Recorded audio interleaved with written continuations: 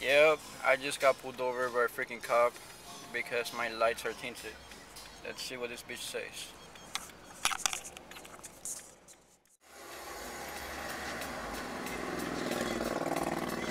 Alright man, here's what I'm doing for you, okay?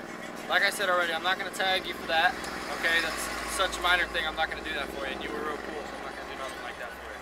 Alright, I am going to write you a ticket for those tinted taillights. The reason for that is because somebody rear-ends you. Normally it's their fault. Because your lights are tinted, it's going to be your fault. Because they're going to claim they can't see your lights. Alright, the way I wrote this citation, you have three options. Option 1, you can pay it, it's $114.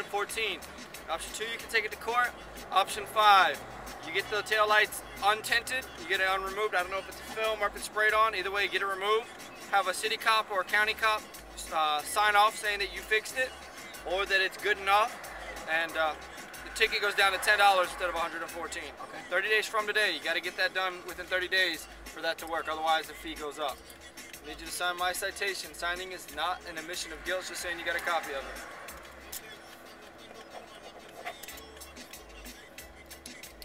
Is there a reason you're reporting me? Nope.